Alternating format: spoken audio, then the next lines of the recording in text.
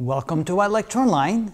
In the previous video we established that the voltage provided by the battery is equal to the EMF of the battery times its ratio, which depends on the relative size of the resistance of the circuit and the internal resistance of the battery. We also established that the current through the circuit was equal to the EMF of the battery divided by the total resistance made up of the resistance of the circuit plus the internal resistance of the battery. Now the question is, what happens when the resistance of the circuit becomes much larger compared to the internal resistance of the battery? Well, one way to establish that is to let R become really small. In the limit, as R goes to 0, when it becomes insignificant, what happens to the voltage relative to the EMF and what happens to the current in the circuit? So we're going to take the limit as R goes to 0. We're talking about the internal resistance of the battery. So that's in effect making the resistance of the circuit much larger than the resistance of the internal resistance of the battery.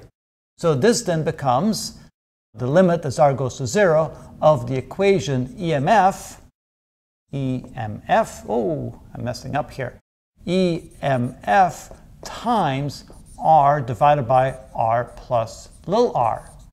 And then you can see, since V is going to be equal to that, under the circumstance when R, the resistance of the circuit, is much larger than the resistance of the internal resistance of the battery, then we can see that the V is equal to EMF times R divided by R plus 0, which of course is equal to 1, and you can see then V becomes equal to the EMF.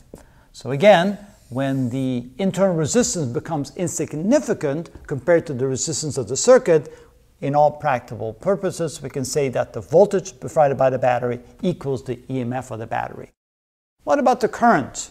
Again, let's take the limit of the current as R approaches 0, and I'm again talking about the internal resistance of the battery.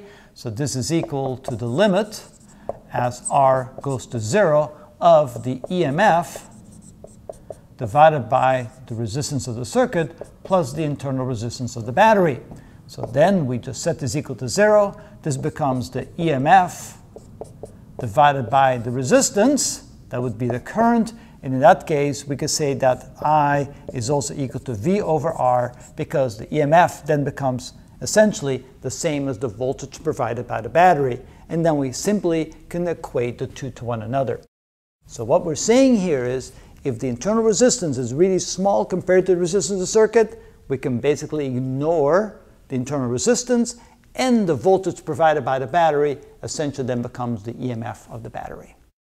Now in the next video, we're going to swap. We're going to say, well, what if the internal resistance becomes very large relative to the resistance of the circuit?